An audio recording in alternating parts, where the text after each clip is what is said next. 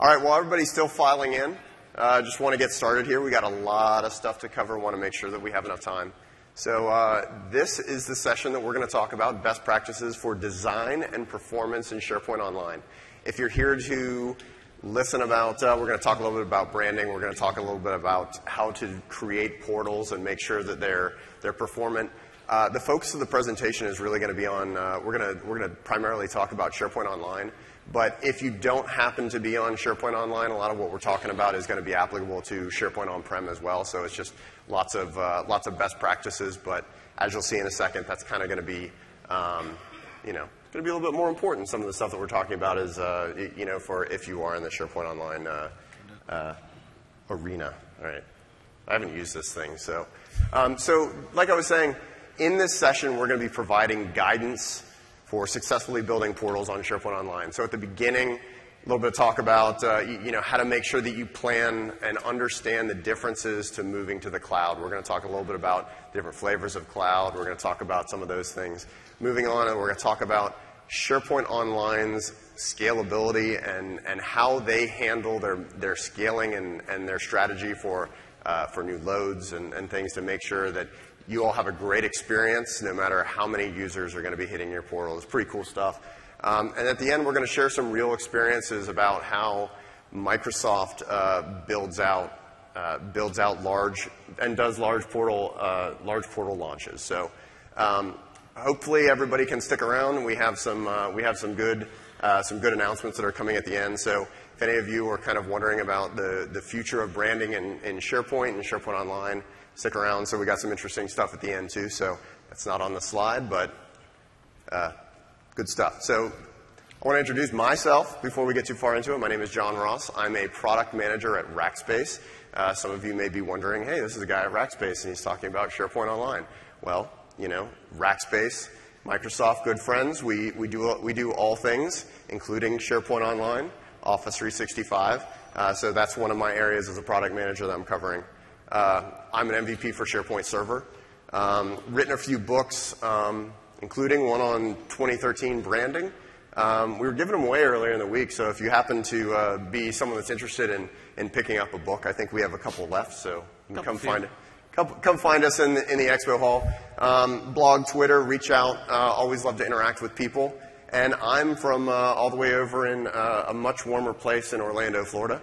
So it's lovely down there. I'm sure, hopefully you guys can all come visit me at WPC in July. So I'm Randy Driscoll. I'm a manager at Rackspace and the token SharePoint UI guy as well there. I share a lot of the same specs as John does, MVP for SharePoint Server, wrote a bunch of books. There's my blog, my Twitter. I let you live about 12 minutes away from John, so we collaborate at the Chipotle near our houses a lot. It's shocking how much Chipotle we've eaten together. It is. Well, maybe not if you look at me, but I like to say, at least for this session, I'm the guy who's been doing on-prem SharePoint branding for a long time, and now I'm starting to get more into the SharePoint Online, the cloud-based SharePoint and 365, that kind of stuff. And so while I have a lot of experience on the prem and a little bit in the cloud, we're going to introduce Shyam here, who's got a lot more experience with being able to talk to how performance is impacted in the cloud. So my name is Shyam Narayan, and I'm a program manager on the SharePoint Online team at Microsoft. I work on the core engineering team that's responsible or owns the storage, networking, and compute infrastructure that powers the service. And my team also owns the performance of the service. Like John and Randy, I've been a SharePoint guy for a long time, worked in the field, and I work on the core engineering team. Hit me up on Twitter, happy with all your questions, feedback, comments. Happy to hear from you folks. And I'm not in Orlando. I'm actually based out of Seattle, Washington. How many minutes away are you for? No? Yeah, few more minutes. We haven't yet had burritos with Shyam, but no. Hopefully that'll change we should. someday. So I kind of want, before we jump into this, I just want to say, kind of a little story. Before we got into presenting this session, when we were asked about it, a lot of our, we were kind of thinking, well, how are we going to bring branding and performance and everything together? And I think that especially as it relates to SharePoint Online. And so Randy and I kind of approached this presentation with some skepticism, and I think that there's been some, people have come up to us and said similar things. But hopefully, as we go throughout this session, I think we want some of the conversations that Randy and I have had with Sham and his team to come out. I mean, we've been very honest and very candid to make sure that we're passing the feedback that we hear from you all to say, hey, when we do this session, I know that there's a lot of things that people are going to want to hear. And I think that, we feel really great about some of the conversations we've had. So I'm excited about this session, a lot of good information. But, when you start thinking about going to the cloud means a lot of things. Cloud is probably the most pervasive buzzword in IT over the last couple of years. And so, especially for people that are looking and they're thinking on SharePoint, most everybody has been living in this on-prem world. Everybody says, okay, I'm the CIO, we're going to go to the cloud in the next year. What does that mean, right? So I like to define cloud as saying you're running your implementation or your servers in somebody else's servers. That's the most simple definition. So there's lots of different flavors of cloud. When we talk about SharePoint Online specifically, we're talking about a SaaS-based solution, which is software as a service if you're not familiar with the lingo. Azure is an infrastructure as a service solution. So that's something where you're virtually running in the cloud. Both of them are clouds. So, it's important to make the distinction when you say, I want to go to the cloud, it can mean lots of different things. The focus of this presentation is going to be focused on running things in the SaaS-based solution that is SharePoint Online. But, it's important to note that if somebody does say, if your boss does happen to say, we want to go to the cloud, make sure you understand what you're talking about. Not all clouds are created equal, and make sure that whatever cloud you're moving to is going to fit your business case. And so, it's an important thing to talk about because when you're going to a cloud solution like SharePoint Online, there's different things that you have to think about. So that's where we bring to this slide. Why is running in the cloud different? So for most of you, and for Randy and I, we've been living in this on-prem world. And this is kind of what our on-prem world looks like. We've got a server that's sitting in a data center or a closet down the hall.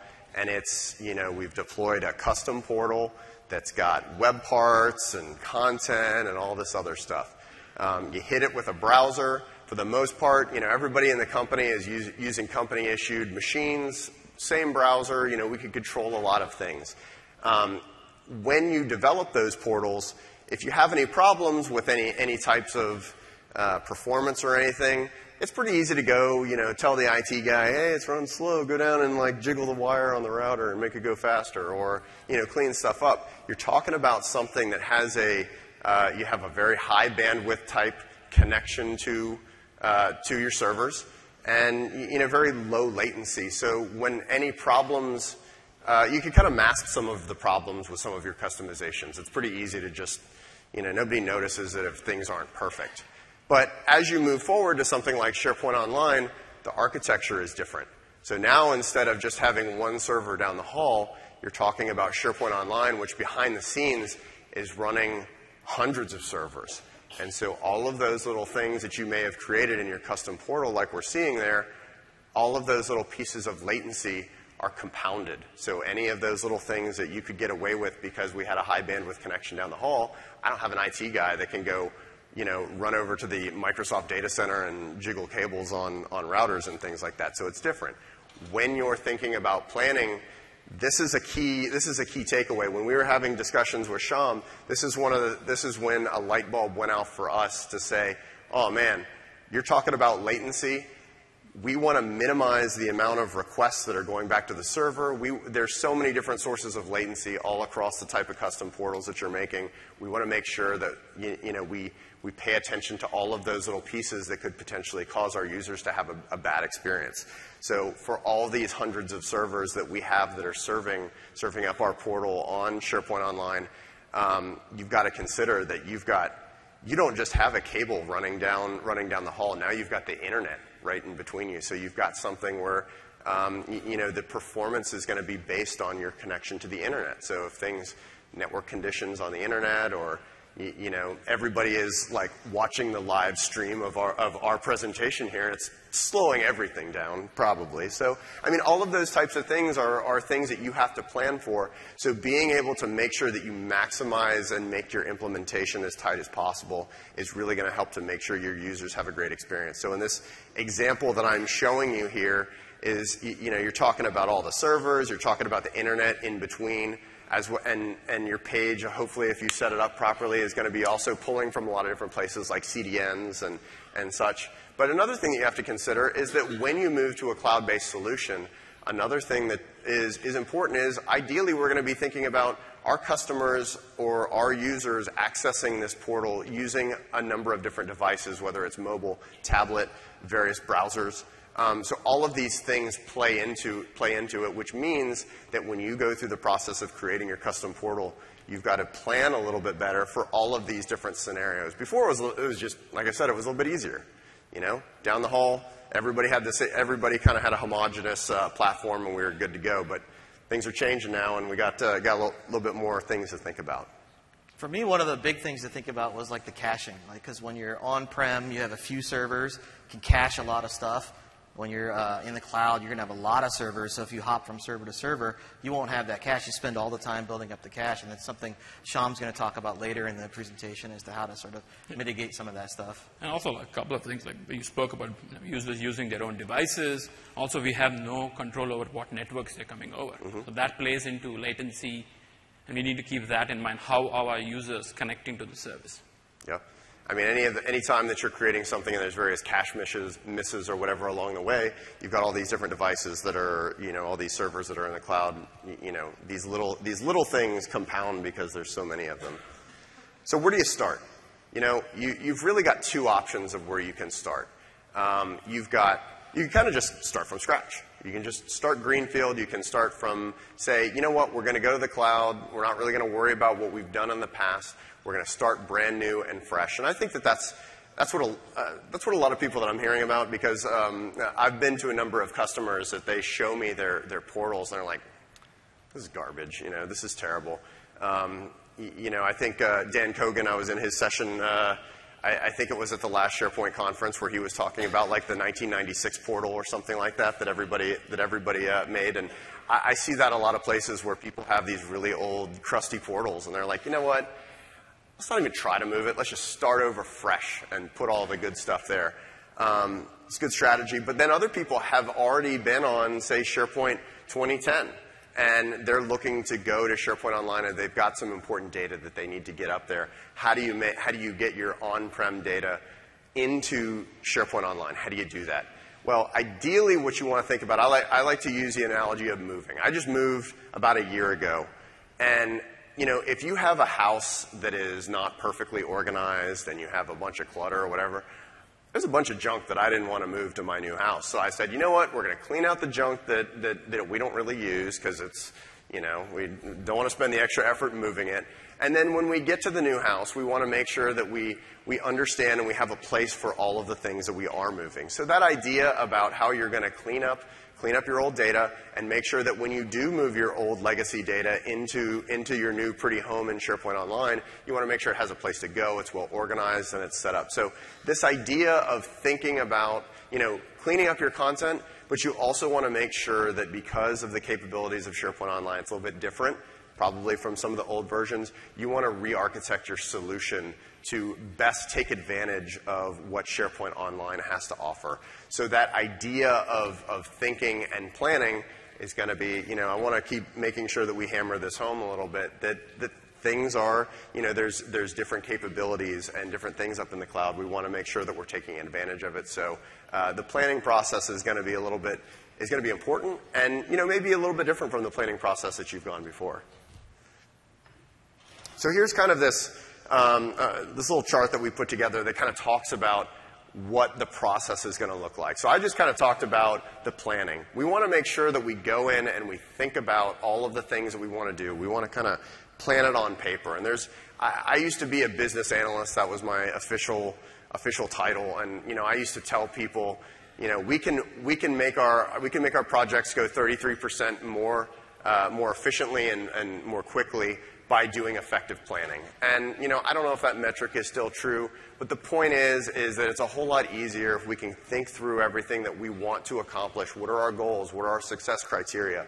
What are the key things that we need to have SharePoint do for us to make sure that we account for them and plan for them in SharePoint Online, and make sure we're hitting that, so that we want our users to be able to come in, do their work, collaborate in the way that that can get the most value and the best return on investment for people. So it's important to do your planning, understand what's involved, and then once you plan everything out on paper, these other ideas in the middle where you have the branding, the site build and configure, and the other, that's really your construction. So your branding, site build, and these other aspects can kind of happen in parallel. So a lot of times when Randy and I used to build sites, Randy would go off and he would do kind of the branding at the same time the developers would do their work, at the same time that I would work on creating information architecture and the taxonomies and all this other stuff. So they all kind of happen in parallel. And ideally what's going to happen, if it all comes together, you're going to finish all those pieces in the center at the same time. And you're going to get to a point where you're going to say, all right, now we're getting ready to flip the switch. The structure is there. We're going to start loading the content. We're going to get ready to a point where we're going to talk about rollout, flip the switch, and everybody's going to come on. We're going to talk a little bit about the rollout piece. But this is kind of a sort of overarching idea about sort of how this talk is going to be structured. Going to breeze through the planning, talk a little bit about the stuff in the middle, and then at the end, Shyam's going to talk about some rollout strategies and clarify some of that. But when you're thinking about your design and you're thinking about planning your design, there's a few things that you want to consider. Cloud parity is one of them. And what this is talking about is kind of what I was alluding to earlier. What you've done online and what you've done on-prem with SharePoint 2010 or even SharePoint 2013 might be a little bit different from what's available in SharePoint Online. So it's not guaranteed it's going to be exactly the same. So you've got to think about that and make sure that everything that you're doing, you want to make sure that what is your goal? Understand maybe the old way that you were doing things isn't the best way moving forward. How can you take advantage of the rich new functionality? And a lot of these other things. I mentioned devices. In the cloud, the idea is, we'd ideally like our cloud to be device agnostic, whether you're on a laptop, a desktop, tablet, phone, whatever platform you happen to prefer or your users are using. If you're going to be supporting all the devices or less devices, you've got to make sure that you've got a plan for that. So the more devices you're going to support, and I mean, this is another thing we've talked about a lot, the more devices you're going to support, the more, if you're going to do responsive, it's going to factor into how complex or the needs of your design. And again, connectivity. We want to make sure that we keep reminding you guys that especially whenever you're in the cloud, you've got this thing called the internet in the middle, and so you got to make sure you got a good pipe. You got to make sure that you've got a good, reliable connection, because your users are going to be sad if your ISP is not reliable and goes down. If you have like the ISP like I have at my home that I've griped endlessly about, it's not Microsoft's fault that I can't get to SharePoint Online. It's my terrible internet provider. But so I hit the button. There we go.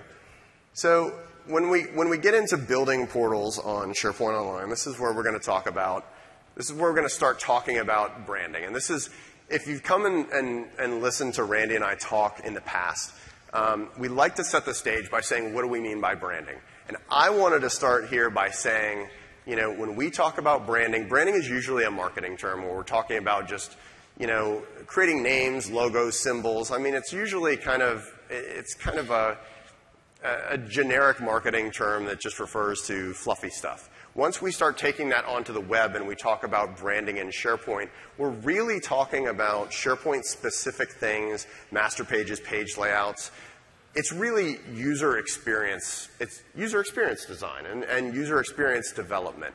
It is everything that you see on the page that is rendered to the user and how they interact with it really is a part of branding.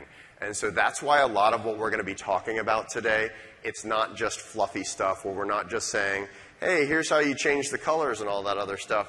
The whole design that you create and the user experience that you're presenting to your users is going to have a direct result, or the way that you approach that is going to have a direct result on performance. And making sure you do that the right way could be the difference between your users having a great experience and a experience that leaves them a little bit sad.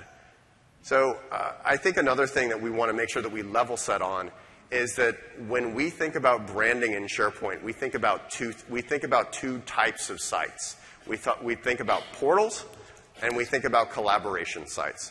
Portals are the ones like your corporate internet page. They're highly styled, highly branded. Usually you've got a small number of contributors and a large number of consumers. You're basically, it's largely going to be read-only content where your users are going to go in, they're going to consume the information, they're going to move on to other parts of the portal.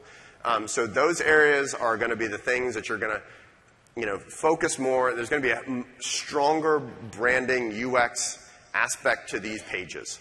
The other types of pages and sites that you're going to have are the collaboration sites. And this is where your users are going to go to do their work. And really you're probably going to have way more collaboration sites than you're going to have the portal sites. But this is going to be the places where content is more important than the look and feel. You still usually want to have some amount of branding on the collaboration sites, but a lot of times you really want the branding to kind of get out of the way. We've had some customers that have come and said, oh man, we got this great brand and we want to make sure it's in our collaboration sites. And so they end up with like these gigantic images and everything in their master pages, and their users see it and they're like, can that just get out of the way? Because we want our users we want to just do work, and it's a third of the screen is being taken up by this ridiculous banner that does nothing for me. So in collaboration sites, we want the content to be front and center. That's where people are going to go get work done. Portals, highly stylized. That's where you're going to do your communication, and that's where you're going to be. It's kind of like your internal landing page where everybody's going to go. So, and again, if you've seen Randy and I talk, we've been talking about this approaches to branding for a while. This idea where we have low effort, medium effort, and full effort. Low effort means pretty much out of the box. Just whatever you can kind of click a few buttons and you're good to go, you move on. In the middle, you're talking about things like doing some custom CSS or design manager, but you're talking about a little bit more complexity there. In Dan and Jeremy's session earlier this morning, they kind of coined some of these other terms. So on the low effort, they're calling that out of the box. On the medium effort, we had configure and extend. And I think Dan even created some really cool graphics with using VW bugs. So he's really putting on his designer hat for that stuff. And then on the top, we have the full effort, and that would be extend, where you would kind of the sky's the limit. But above that, you could just, really, since we live down in Orlando, they like to say at Walt Disney, they like to say if you can dream it, you can do it. That same idea that if you're talking about, whatever type of experience you're thinking about, it's possible to deliver in SharePoint Online, but you have to think about, what's involved. Do you have, at the low effort, you're talking, minutes or hours. In the middle, at the medium effort, you're talking maybe hours or days. And on the full effort, you could be talking days, weeks, months, just depending on how aggressive or complete your design is. So, that's really important to think about as you're going through, do you have the skill set? What is the implementation time? What is the value you're going to get out of this? And, as it relates to branding in SharePoint Online, it's going to change the potential impact that these UI changes, UX changes could have on the whole process. How does it, compose looks are probably going to be pretty easy.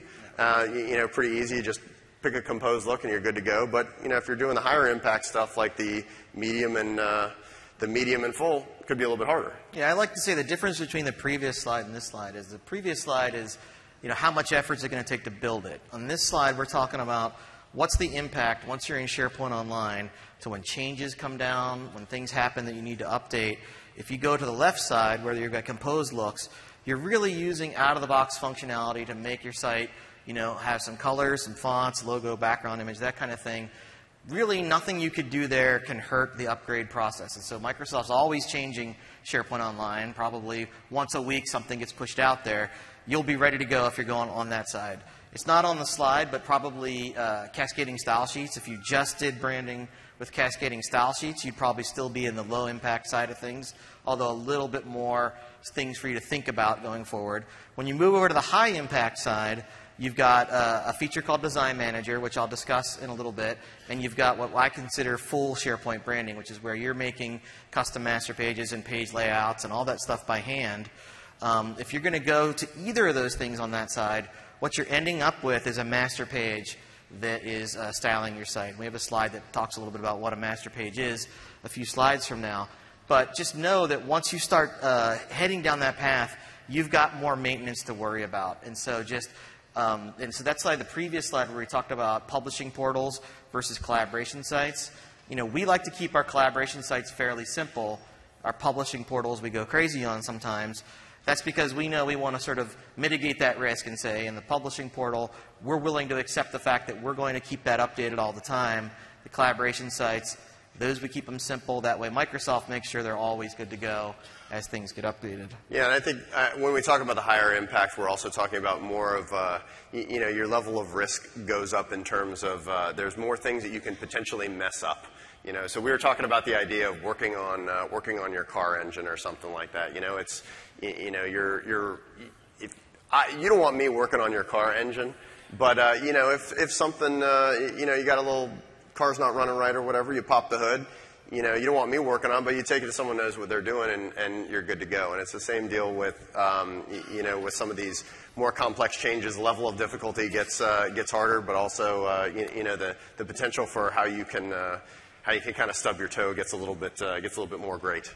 Yep. So responsive web design. We feel like we had to have a slide in here to talk about that. How many people here are super excited to be doing responsive web design, that kind of thing? Oh, man, come on, I'm excited about it. It's a really cool idea, very popular. Almost all of our customers come to us and say, hey, we want our dang site to be responsive. How do we do that? And the reason why everybody likes it is because you build like one design and it applies to your site. And then if a small screen comes to your site, it responds, your design responds to that small screen. If a big screen comes to your site, it responds out to that. And so you have one code base that you put all your effort into, and it's going to look nice no matter who goes to it. That's really cool. The downside to that, though, is, especially in SharePoint, is you need to start thinking about what that means in your SharePoint site. And so something to think about would be, we recommend that you probably don't go full responsive on collaboration sites. Just because a lot of the features that are in SharePoint, Gantt charts, various ways you can share lists and things like that, they really only go sort of so small. So you bring it up on your cell phone, you're going to have to fight a lot with CSS to make all that stuff fit properly. You're going to have to make a lot of hard decisions. You're going to have to do a lot of testing on various types of site definitions, things like that, just to make sure everything works properly. And the other thing to consider is they have a lot more content authors on collaboration sites. And so you need to make sure that the people that are using a responsive web design, they have some understanding of HTML and things like that. Because if they put a giant image on the page and then you load that in your phone, it's going to look terrible, right? And so that's why we say it's better suited for a publishing portal. To say, you want to go full responsive? Again, think publishing portal. Think really putting a lot of effort into testing how everybody's going to look, different devices, different browsers, different parts of the page, all that kind of stuff. And then lastly, I threw in an example there. My friend Heather Solomon put together an interesting sort of experiment where she took the default master page, which is Seattle.master, and made it responsive. And so you can check out that link there, and you can maybe learn sort of how she does some of those things in a responsive design. So now we're going to talk about like some of the more details on some of those branding options that I just covered there.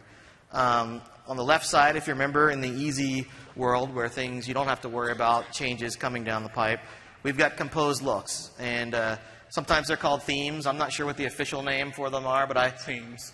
Themes. Well, the button says composed looks. I call them composed looks. But anyways, essentially what you're doing there is you can pick from predefined looks. You can see on the right there's a bunch of crazy ones there. I don't know how many of them are actually appropriate for a business situation, but they are fun nonetheless. But the cool thing is you can actually go in and configure them a little bit as well. So you can change background image, change colors. You can change what's called the site layout, which ends up swapping between two master pages on the back end. And you can change the fonts that are associated with it. And by doing all that, you've written no code and you've applied some style to your site. And I'll show you in a quick demo in a little bit how that works. If you go to the right side of that previous slide, to the more difficult side, we're talking about master pages and why does it make your maintenance more difficult if you go with a custom master page? It's because the master page really controls everything you see in SharePoint. Like the second you load SharePoint and the first pixel in the top right of the page loads and the bottom pixel in the bottom right loads, you're in a master page, right? And so it controls everything you see. It's got all the HTML layout, it's got JavaScript and jQuery, all the custom CSS, all the layout, hiding and showing functionality in SharePoint, all the SharePoint controls. You see a bunch of registration tags at the top, which brings in functionality of SharePoint. And if you go in there and you start editing these things, you need to probably know what you're doing. So if you start removing some of that stuff, it might look like it works great, and then you load up, say, like a Gantt chart page or a groups page or one of those types of things, and it suddenly breaks. And that's the sort of thing you need to keep in mind as you start working with master pages. So on the right side, there were kind of two ways to go, the design manager path and the custom branding path. So in the design manager path, what you could do with it is you could take an HTML design, upload it. It'll convert it into a functioning master page, right? Which sounds like a really cool feature, but the reality of it is it only gets you probably the first 15% of the way there. Then you still have a lot of work to do to sort of make that thing functional. Because if you see on the right there, I have a screen that shows you a design that I brought in that just only did the conversion part of it. And you'll see there's a big yellow box in the middle that kind of says content goes here. Now it's your job to go into something called the snippet gallery, pick a bunch of snippets, add them in there, and that's what adds things like navigation and search and content and left nav and all that kind of stuff gets put in there with snippets. But at the end of the day, it's making a master page. And so I think of this as sort of like a simple way to kind of get started with SharePoint branding. But I really think if you're going to be doing a highly customized portal, you probably need to do it the manual way, which is what I talk about in the next slide. But the good thing about this method is you can use it for learning. So you could see what SharePoint does when you convert things over to a master page, see what it does when you add snippets in, look at the master page that gets created, and kind of learn from it. That way you can see how things work. And then when it's time to actually build your own custom branding, you want to do things the hard way, really be able to make something nice, you're going to want to start from scratch. And you're going to want to start from something like what we call a starter master page. And so I have some starter master pages I've uploaded to CodePlex, startermasterpages.codeplex.com, where you can go up there and grab them and download them. And the nice thing about these is, you could have started with one of the out-of-the-box master pages and start editing it. But the problem is those don't have any comments or anything like that to help you. They are large, and they have all the styling that Microsoft wants for, the default look and feel. So you have to remove all that and then futz with it and figure out where everything needs to go. In the starter ones, things are commented, so you can figure out where things are, and it's also sort of just a white canvas to start your design. And so from there, once you've got your starter master page, then you can start putting in layout. Like if you have an HTML design already, start taking the divs and things like that from the design, put them around the areas of functionality in the master page, add a bunch of custom CSS, add your images, make sure your SharePoint controls are where you want them to be, hide parts of functionality in SharePoint if you feel like, for some reason the quick launch isn't needed in your portal, which a lot of times that's the case. You can hide it in a custom master page. Put all that together, save, test, etc., and that's how you kind of get to the point of having a fully branded SharePoint site. So here's a slide. I'm not going to go too far into this one. You can look at it later if you want to really dig into it. But it's just sort of a little decision matrix on when you would use Design Manager versus custom branding, the full effort. And I think really at this point, if you're going to take on, especially in SharePoint Online, if you're going to take on the tax of doing a full master page, I think you need to probably be in the custom branding side of things. Learn how to do it. Don't just use the Design Manager for your SharePoint Online one. That way you know when changes come down, this is what I need to change manually in it. All right, now I have a demo, which I'm going to do pretty quickly, so I make sure I give Sham enough time to. Yep, I think 8 actually. 8, there you go. Okay, you can see that. What I'm going to show you real quick is themes or composed looks. I've got a site here which has got a little bit of content in it, but basically this is your default SharePoint Online look and feel. Looks very much like an on-prem, except for it's got the waffle menu up here, which I'm still waiting on my royalties check for the giving them the idea of putting waffles into the UI, but I don't know. It's never going to show up, I don't think. And so what we need to do, though, is go up to the little gear up here, go to Site Settings. What we're going to do is we're going to go over here to Change the Look. And when you're in the Change the Look menu, you're going to see all these little options you have for picking things that kind of look a little bit crazy. Like this one is my favorite crazy one. The sea monster one, which might be good for your corporation if you're in the business of hunting sea monsters and things like that. But what I'm going to do here is I'm going to try to change it real quick. I'm going to try to make this something that's a little bit more relevant, at least to my interests, which is waffles. So we have a pretend company, which is my waffle company. And I have a photo here of like some breakfast items and like lemons and bacon and such. I'm going to upload that real quick, and that you can see it kind of puts it in the background there. Hard to see, but trust me, there's bacon involved in that. And then I could pick from colors. I have a bunch of different colors here. I can even add my own if I really want to. It involves uploading XML files to the server, so it's not super simple, but it can be done. I'm going to pick this one because it kind of matches with the oranges and such. And then the other thing you can do here is the site layout. It's called site layout here, but really what it's referring to is out-of-the-box master pages that Microsoft has provided, which there are 2. There's Seattle and there's Oslo. If I hover over Seattle, you can see it's not really that great for my custom image. It kind of just shows it white with a little bit of transparency. Oslo is a little bit more fun for showing backgrounds, so I'm going to pick the Oslo one there. But the point is that since those are out-of-the-box master pages, you can't really break anything by picking them. If I click try it out real quick, it's going to start trying to apply it to my site. I can click this little thing to make it disappear. That's my favorite Easter egg in all of SharePoint. I want to know how long the developer spent to make it so that I could click that thing and make it disappear right there. Shouldn't take long. Shouldn't take long. All right. There you go. So it gives me a little preview. Look, it's all black. It's great. And then it'll go like that. And there's what it's going to look like. If I say yes, keep it, then it's going to do a little bit more thinking. It's going to apply it to my site. I've got it in there. The other thing I can do is I can change the logo real quick so that that looks nicer. And I can say from my computer, I'm going to choose a file. I've already got a transparent PNG I made. I pick that, upload it. And at that point, my site's pretty much ready to go. I've branded my site. I haven't done any custom code at all. Now, this is what it's going to look like, though. This is the look right here. There's no footer. There's some navigation. There's a title area. There's a logo. If you really want to go crazy and change everything, you need a custom master page. And so what I'm going to do here, I'm just going to apply one. We don't really have time for me to go into the inner workings of actually creating a master page and all that kind of stuff. But I just wanted to show you like the subtle difference for what happens if I apply a master page to my site here. And you might say, hey, you know, it looks pretty similar. The page content is the same.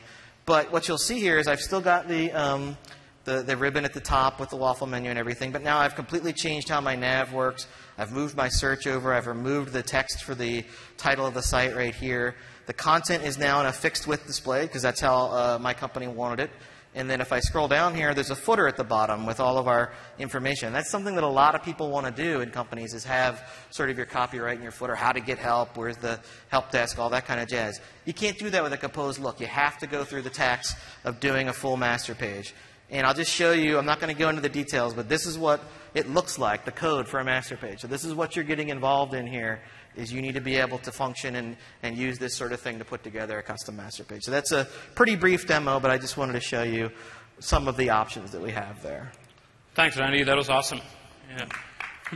Oh, I went too far. Thanks. So we saw how Randy changed the look of SharePoint and gave us options on what we can do all the way from composed looks or themes through to custom master pages. I want to start talking about performance and what we need to think through when we start doing these branding operations. But before I get into that, I want to spend a couple of minutes to talk through some of the common causes or behaviors that leads to slow performance in SharePoint Online. We get a lot of feedback from our customers, from our partners. We have hundreds of millions of page requests in the service every month, which gives us insights into how things work at scale. And we want to take some of those learnings and give it back as prescriptive guidance, which you can take back home and apply to your sites. So with that, top 5 causes of slow performance in SharePoint Online. Number 1, structural navigation. This probably is the most common and has the most impact on performance. Navigation is pervasive. You see it on all pages. And if you get this wrong, the impact is it's throughout your user experience, both for your end users as well as your administrators. Now, structural navigation is a feature that's available when you turn on publishing in your site collection. And what it does is it walks through your site hierarchy and dynamically generates a navigation which is security trimmed. And the work involved in generating this navigation depends on how many sites you have in your site collection and how deep they are. And to give you a sense of the work involved, every site we visit as part of our discovery, we end up making around 8 SQL round trips. And it's not uncommon to have site collections with 100 or 200 sites. And if you do the maths, that's around 1,600 SQL round trips as we do the work to render a page. One of the reasons, like you might be thinking, oh, don't you cache these things on the server? Isn't caching available? And the answer is yes, we do cache. However, because of the scale of SharePoint Online, and we don't have what we call as user affinity, like I think Randy touched on it during the session early, you could come, build up the cache on a box. However, for the subsequent request, we might send you off to another box, and you have to redo the entire process, paying the penalty. And we see this happen most often when you do a lift and shift migration from on-prem, because these features work well on-prem because of your scale. However, when you lift and shift to SharePoint Online, things come undone. The next one is content roll-up. Again, super popular for portals. You go aggregate content from across your site and roll it up onto your homepage. A popular way of doing this is the content by query web part. Similar to the structural navigation, you can get content by query web part to make those expensive queries. Underneath the hood, they both leverage the same infrastructure and are heavily reliant on caching. So the short takeaway is avoid relying on features that are dependent on server-side caching. And I'll talk about what options we've got. The next one is large files, especially images. This might seem pretty straightforward, like do not put large images on your file, on your homepage. But the reality is we see this time and again happening in the service. I'll give you a real-life story. It was probably early last year. My colleague and me, we had a big escalation come through from one of our large customers. We huddled up in our room and started going through figuring out what's going on. And what we noticed was a 12 meg image coming down as a background for their portal. No matter how fat your internet pipe is, it is going to start affecting your performance. It seems obvious. Unfortunately, it sneaks through, so keep an eye out on it. Lots of requests, especially JavaScript and CSS and images. With the move to the cloud, there's a huge emphasis on client-side customizations using jQuery and the various other JavaScript libraries to customize your portal. And I've seen some awesome functionality built using those tech, which is great. However, we also see this trend where pages are now making a lot of requests back to the server to download all these dependencies. So if you are customizing or you're working with developers who are customizing these pages, you need to be careful about how you get these dependencies to your users and be a bit smart about them. And I'll talk to you about some options. And finally, good old web paths. Now, everyone loves web paths. It's a super cool feature in SharePoint. It allows you to move things around, quickly set it up. But if you are working on a portal that has a very high performance bar, you need to be asking yourself how many web paths go onto the page. Because every web path you add, we spend additional time on the server processing it. So think through, there are options which I'll talk to you about how you can limit the use of web paths and be very conscious about it. Enough talking. Let's go into a demo and try and see how we can improve performance of a portal. Where's it, 8? It's 7, sorry. Oops. So you would have seen, the demo portal in our booths. I've taken the same portal and done things to it to degrade performance on it. The team that built this have done a great work setting it up, but I've done some things to it to really degrade performance. So I'm just going to go quickly browse to that portal. I'm going to open up my trusty network timing tool and request my home page. And you can see it's starting to spin. And when you see this, the first thing users ask me is like, is there something wrong with SharePoint Online? It's taking a few seconds for it to load. The page isn't even responding. And I generally point them to say, how does OneDrive for Business stack up?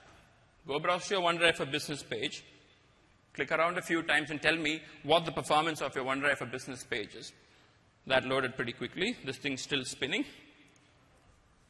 Hey, Shyam, if anybody was interested in looking at their own install or using a fancy tool or anything like that to show all the stuff at the bottom? This is just out-of-the-box tools with your browsers. Most modern browsers have it. I'm using Chrome. IE has it. Firefox has it. Pick your tool of choice. And the reason why you show OneDrive is because you can't really customize it. It's just that's the UI that's out of the box, no customization. We use it a lot for our internal monitoring. And what you would notice is this page is loading in around 1.7 seconds. We also send, like, if you talk about Easter eggs, there's a few more. We send down what we call as some response headers as part of our page response. Sorry. And what this tells you, there's two. There's SPIS, latency, and request duration.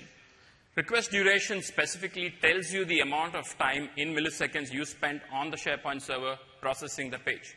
In this case, it was 134 milliseconds to go through the entire page lifecycle.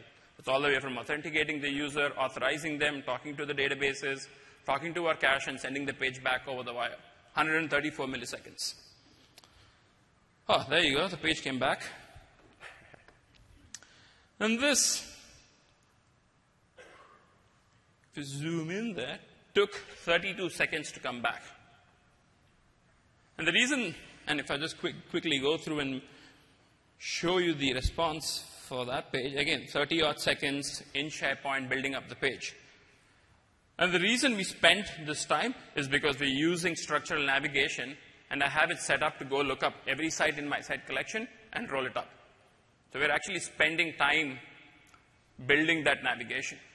Although this would have been cached on one of the servers that served this request, if I hit refresh, I probably might get bounced off to another server and I go through the process again. That was something that kind of blew my mind when you first mentioned it, because I'm so used to on-prem stuff. Once it's cached on-prem, you're pretty much cached, right? But at SharePoint Online, you could, in fact, hit another server, have to rebuild that. So you need to use different techniques. I think one of the fundamental factors for scale is not storing a lot of state on the server. So we have this, we make sure that there is no user affinity. And we also take machines in and out of rotation for various operational reasons. Yeah. So what I'm going to do is like just disable my cache. So what this simulates is what I call as the first browse experience. You're basically browsing to the portal with an empty cache. And this is where, when you don't have good connectivity to the internet or to the service, it starts impacting performance. You can see I'm again spinning because I've gone off to another box in this case. And it's going to take a couple of seconds for it to come back. And just while we're doing that, if I refresh this, that page is still fast. Okay, page comes back. Keep an eye out on the bottom left of the screen, where it's telling you the number of requests the page is making and the amount of data it's downloading. Okay, so we've got to close to 150 requests, 145 requests, and we've downloaded around 13 megs of data. This, on a poor connection, will be a horrendous experience. And what's happened is I've just simulated real-life scenarios in here. I've got these full-bleed images, and if I scroll through and look at that image, that's like a 1920 by 1080 pixel image resized in HTML. So we're paying the price for download. This is where people do put big images on their web pages. So how do we go about optimizing this page? So the first thing you can do is just swap out your navigation to use what we call as managed navigation, which uses the term store to drive your navigation. But we want it to be a cool demo, so we've got a custom navigation that's driven by search. So I'm just going to swap out my master page to use master page with a different kind of navigation. Once that's applied, we just wait for it to give us the A-OK. So in this one, you've actually created custom nav that pulls from the search. This basically makes a query to the search index and says, give me all the sites in this site collection, and I'll do my magic on the client side. So if I now go back to this page, I'm just going to go back to network, get rid of that, and just re-request the page. You'll notice that the page comes back much quicker, not as quickly as we would want it to, but it's not in the realm of 20-odd seconds. So in this case, we spent around 8 seconds loading up the page. It's still slow because this thing, this web part over here is a content by query web part which goes and looks for a specific content type in my site collection. What I have is another page which basically replicates the home page, but I've replaced that with what I call as the content by search web part. So we released this web part early last year or probably late 2013. 2013, and then it made its way to SharePoint Online briefly after that. And the benefit with this web part, you can see in this case, if I refresh a couple of times, it's going to be around the 2 to 3 second mark. There you go. We're around 2.34 seconds loading the page. But the benefit of this web part is that we don't rely on making those expensive SQL queries. We go talk to the search index, and the results are now returned back in seconds. And in addition to that, we use what we call as client-side rendering. Since with content by query web part, you're on the server tweaking XSLT. With content by search web part, you can leverage all the JavaScript and HTML technologies on client-side to style it. What I've seen whenever I used to go into customers and they would talk about poor performance, I would see customers with not just one content query. I would potentially see customers that had 4 or 5 that were all doing very broad queries, and it's also doing the security trimming and the crawling and pulling up all documents that match a broad set of content types, and it's extremely expensive, even on-prem. And we've done the same thing, and just to give you a benefit, that navigation out there is rendered using search. And since we make it from the client, if I refresh the page, you notice that the search control, the navigation control loads up on client side rather than server side. So we're caching it locally, much more snappier experience for the user. Now I'm just going to look at what does the first load experience look on this page. It's much faster. We're spending around 3 seconds loading the page, even for a user who's coming to the portal for the first time. The downloads are much smaller. We are no longer at the 13 meg. We are close to 8 meg. And if I scroll down, I've just replaced these images that we have at the bottom with more web-optimized images. I've just scaled them down to what resolution I want to use them to and just use them instead. So this is more of a education or guidance that you need to provide to your content authors to not get images from the internet and put them on your landing pages. Big cat photos. Big cat photos. Yeah. Cat photos are popular. They're very popular. So we said we're going to take it down to less than 2 seconds. And what I want to point out is, even though our pages are loading in close to 3 seconds, there's still a lot of files coming down. And if you look at something like jQuery that I use in this case, like 800 and around close to a second to download. It's coming from my SharePoint server. Can we be smart about this? Can we make this faster to help users who are on poor networks, who are far away or geographically dispersed, to still have good perf? So what I've got another master page which tries to be a bit more smarter with the way we send down or the way we talk to the server. I'm just going to call it network optimized master page. Let that load up. Okay. I have another page. It's basically the third copy of the same page. I'm going to refresh it a couple of times just to make sure. Seems pretty fast to me. It's pretty fast. Let's make sure that all the master pages have been applied correctly. And what you would notice, we are now at 1.96 seconds to load this page. We're under 2 seconds loading this page. And what did we do different in this case? And I want to disable my cache and show you a couple of things that we've done to improve performance on this page. The first thing, if you go back to the previous page, this is what the user sees when they browses to the page. There's a lot of content, what we call below the fold. all of this content is below the fold and the user does not see it unless they scroll. So what we have done with this master page is delay loaded all the content below the fold.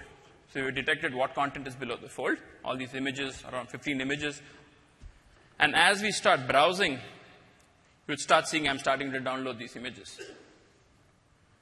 And what this does is on your first browse to the page, instead of downloading those 8 megs, you only end up downloading a meg or 2. And as you start scrolling, you start downloading images on demand. And this is a huge performance win, especially if you have users who are connecting to our service and are dispersed and you have no control over their network bandwidth.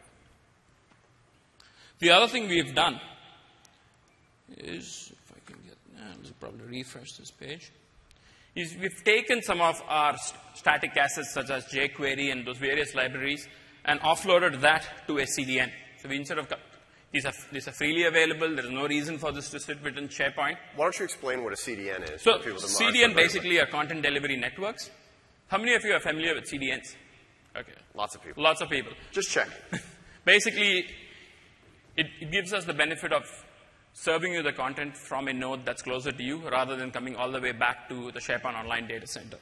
jQuery is a pretty popular library. So what I've done, instead of using SharePoint Online to serve out jQuery, I've just said go talk to the CDN and get it from the jQuery CDN. And you would notice, in this case, even with my cache disabled, it takes 99 milliseconds to get it done. And chances are users already have it cached. Chances are users already have it cached. So we also did a couple of other small tricks to improve performance in here. We did something called as bundling. So I spoke about pages making a lot of requests. Oops, I actually navigated away. So one of the things we noticed is developers set up a lot of modularize the code, use a lot of files to split up their content. However, from a browser's perspective, it doesn't matter. So what I've done is, in the previous page, I had like 4 or 5 requests going out for my responsive CSS. I've taken those 4 files, bundled it into one file and minified it, and offloaded that to a CDN. So instead of now downloading 5 files, I just download one file that's compressed super quick from my CDN. And that's something that we learned whenever we were talking with you, was this idea that whenever you have all these hundreds of servers, that minimizing the amount of requests that you're making back and forth is going to really help maximize your performance, because you're reducing the potential latency from all of those requests into one request. Yep. It all adds up. And just to wrap up, we started off with a 30-second page. Now we're at 857 milliseconds to load the page up. Can't complain about that. And there's one more thing. There's one more thing. One more. Don't buy it yet. So my tenancy is actually running out of our APAC data center, and I'm actually going over the internet to our APAC data center and back for this entire demo. This isn't running in our North American data centers, to show you that even if you are geographically dispersed, if you do the right thing, you can make SharePoint Online be supercharged and be super fast. All the way to Asia. Now's the time to clap.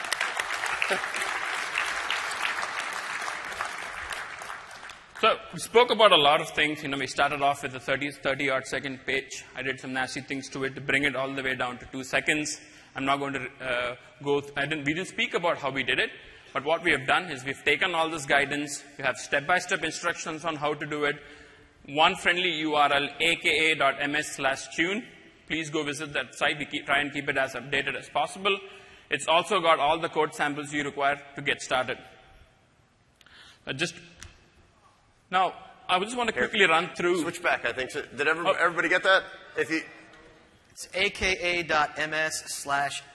I saw a lot of people go, oh. You can download the slides later as well. They'll be available on the MS Ignite website, right? All right. So I want to quickly talk about capacity. As you would have heard, Office 365 is the fastest growing product in Microsoft history, and that curve is quite representative of that. Now, show of hands, how many of you were at the SharePoint conference last year in Vegas? Okay, awesome. There you go, a lot of folks. I want to give you a sense of how rapid or how steep the growth has been in the service. This is where we were on the curve at Vegas. And the 12 months since Vegas, we have grown 500% in the service. And this includes growth in team sites, OneDrive for Business, portals, groups, you name it. And we continue to grow at this breakneck speed. To make sure we can keep up with this demand and have our current users have a good experience and make new users onboarding to the service have a delightful experience, we do this thing called as predictive capacity. This is how we ensure we have enough capacity to handle the load. So because SharePoint Online is so big, we get a fairly steady trend of requests when we aggregate over a number of farms. That's the blue line over there. It's a bit wriggly, but we can draw a growth curve of it and forecast off of that. And what we do is we buy enough hardware to satisfy the exponential curve, the orange dotted one. And we believe that this curve is on such a large sample size, variances, even in the tens of thousands of users, will not budget too much. Now, that blue line is actually made up of all the requests in a farm in a zone. Zone is nothing but a container into which we deploy hardware and provision our farms. But if you look at the trend on requests per farm, it's a bit sporadic. Sometimes it goes up, it goes down, it stays flat. Farms are very organic. However, because of the scale, we get these efficiencies where we can forecast over a group of farms, which are predictable in the aggregate in the way in which they grow. This is how we go about making sure how much hardware we need, go through the procurement process, and land it in our data centers all over the world.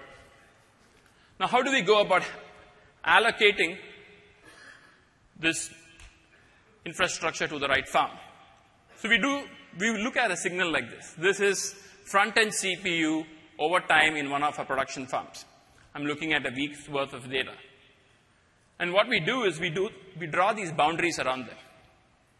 We strive to run our servers, our front-end servers, at 40% utilization during peak hours. However, as the load on the farm increases, as organic growth increases, some of these machines start getting into the yellow zone or start warming up and start getting into the yellow zone.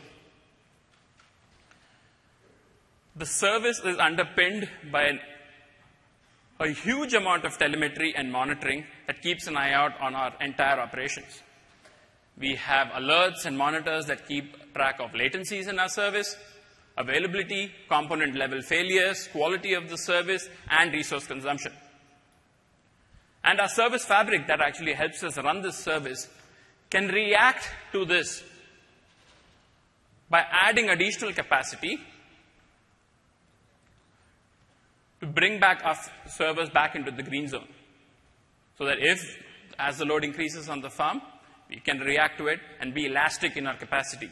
And we do all of this without any human intervention. Now, one of the things we don't have on the slide is the scale. Our farms operate at thousands of requests per second. A large portal with lots of users generates something around 10 or 20 RPS, which in the scale of things is extremely small. So how do we launch on SharePoint Online? How do we, a lot of customers come to Phil and I, who is a peer of mine, and ask about, we have a 10,000 user portal. We send the email out Monday morning. They're going to come hit SharePoint Online. Is that a good idea? I'm like, you send the email out. We can't do much now. But sometimes you have no option. But the other times, you can slow down and get some benefits out of it. And I want to talk about both of those very quickly. One is this thing that we notice. This is a phenomenon we notice every time we see large portal launches. One, you have this red line, which is the users you've invited to your portal. You've sent the email out, or are part of your directory, or are going to show up. And then the blue line, the active users who actually show up on day one. And what we always see is the red line is much, much higher than the blue line. Can the blue line get to the red line? Absolutely. If you do something like a massive DNS flip or do some group policy magic to load SharePoint Online as the default on 100,000 computers, you may get close to it. But organic load, you never get close to the invited line. I personally have been involved I've been lucky enough to be involved in large portal launches. One that comes to my mind, we had 110,000 users launching on SharePoint Online. And what we saw was rolling out in stages or waves gives you the best chance of success. So what you would do is start off with something like a pilot launch. You invite a group of users who you know will be engaged, who you trust to give feedback. Because it's not only about performance. You want to make sure the features, the functionality, the user experience is all top-notch. And you want this feedback early in the life cycle. You incorporate them and then roll in waves and pausing in each wave to solicit more feedback. And what this gives you, it gives you like two key things. One, it gives you the ability to iterate on your design. And two, it gives you the confidence in feature, functionality, and performance as you start expanding out to a larger audience. But sometimes you just don't have an option for a slow rollout. So I want to give you a real-life experience that we had internally on the SharePoint Online team to say why we can handle large rollouts as well. So internally at Microsoft, we work extensively with our Microsoft IT team. And we believe that if we can get it working for Microsoft internally, it will work for a lot of our customers, given the size and scale of Microsoft operations. So Academy Online, or Academy, is a video portal hosted on SharePoint Online. We use it internally to view our training videos, view event videos like this one, and also for live broadcasting some of our company-wide events. So this was one of the portals we worked with MSIT and applied a lot of the techniques that I spoke about to make those pages really right for SharePoint to serve out. So last year, when Satya was announced as the third CEO of Microsoft, we all got an invite internally saying, come meet your new CEO. It was sent out, it was scheduled at a time where a lot of Microsoft employees could come watch it. And the engineering team at MSIT, we knew we were going to expect a large amount of traffic coming, given how significant this event was. The short story is the event went on without a hitch, and we had an awesome session where Satya spoke to the company. Now, what I want to point out is, this is requests per hour on the Microsoft Online farm during the week of the webcast. And there are two colors. We have the blue, which are all the requests that were not related to the webcast. And we have the orange, which is probably 100,000 users jumping on to view this webcast. And what you would notice is that even though it was a very large set of users coming to see this presentation, it still was a tiny fraction of the 3.5 million requests the farm got in that hour. And this is what we see in most of our production farms. Even for large customers with a lot of usage, it is in the context of a service, it's still very small. So if you do believe, or if you're confident that your site is highly performant, the features and functionalities work, and you've gone through the due diligence, you can go do the big launches, and we can absorb it. So getting a new CEO only affected you guys that much on the chart? It's not to scale. So I'm just going to, let's hand it back to John. Yeah, so I want to talk about a couple things. I mentioned earlier in the presentation that we had a couple things that we wanted to make sure that we announced at the end. The first thing that I wanted to kind of talk to everybody about is from the second Randy and I were asked to do the presentation, the first thing that came to our mind is back in 2013 at last SharePoint conference, we heard lots of guidance that talked about don't customize master pages, compose looks are the way to go. And so we had actually some conversations when we were telling people, come to our session on Thursday. And people joke with us, they're like, are you going to tell us that Microsoft's killing making custom master pages and branding? And we're like, ha ha ha, no. But, that was something that we were very clear about whenever we talked with Shyam, that we wanted to make sure we had a clear message. So there's even been some confusion this week in some of the announcements that have made, but we want to make sure we're very clear that Microsoft is committed to continue to deliver custom master pages in the future. And comments were made from both Shyam and his team that, without the ability to do custom master pages, SharePoint would lose a lot of its value in a lot of people. So Microsoft is going to continue to invest in custom master page and custom branding and a lot of these things. But there's been a number of sessions where we've talked about that stuff. But I told Shyam, I said, I said, I'm going to come up here and I'll say that, but I don't want everybody that's sitting there to just say, oh, John said that, and Sham just nodded. So, Sham, is what I'm saying true? Yeah. So basically, like custom master pages, a lot of people ask me, is it supported? Yes, it is supported. Yeah. And what we're doing is we're giving you more options. So I think, how many of you made it to Dan and Jeremy's session before this one, where we spoke about our new engineering, new direction of portals? What we're doing is we're giving you more tools. Custom master pages is on one extreme of it. Out of the box is on the other extreme. You have a big area in between where we're introducing new portals and the new technology. Now, custom master pages are fully supported. The only thing you need to take away is that it comes with an additional overhead of making sure that you keep updated with our changes. That's the only thing you need to take away, that if you're going to invest in customizing your master pages, you need to make sure that you're on top as we start rolling out changes across the service. Yeah, and I think the John and Randy response is that, you know, SharePoint Online is going to continue to be a great platform to continue to make custom portal experiences, but you also have to consider, you know, the resources that you have that you have available to you and the techniques that you're using.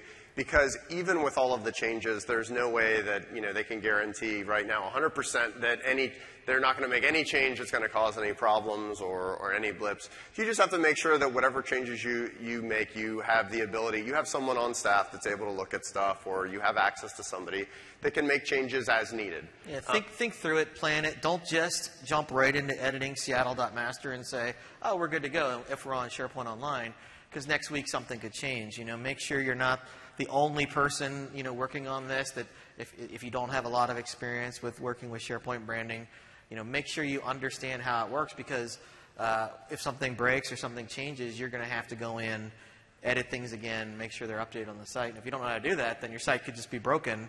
You're going to call up Sham. Sham's going to tell you, all right, did you do custom branding on it? Yeah? Okay, well, let's turn that off and see if it still works. Okay, you turn it off. Site works. Okay, now it's your job. You got to go fix. He's not going to fix your branding for you. Yeah, so I mean, the key takeaways in this session, SharePoint Online is a great platform to be able to create visually stunning portals that can create great experiences for your users. If you're considering making the jump and you're wondering, you know, is this going to be a path that I can go down, and, you know, is Microsoft going to shut me down? Absolutely not. SharePoint Online is a great place to continue to develop your custom portals. Highly performant, the dynamic scalability that people expect from cloud-based solutions is alive and well in SharePoint Online. All the stuff that Sham and his team are doing behind the scenes is just simply amazing. So, you know, it's a great place to have your portal, be able to take advantage of all of those things and create that extreme scale that many of us are looking for, to make sure that, you know, my web page comes up today and in the future. But, you know, make sure that you follow some of the techniques we talked about in order to take advantage of, you know, all of the great highly performant extreme scales that they have. Don't work against all the great stuff that Microsoft is doing. But that's it for everybody. So thank you very much for coming. We appreciate it. Enjoy the rest of the conference. Thanks. Thank you.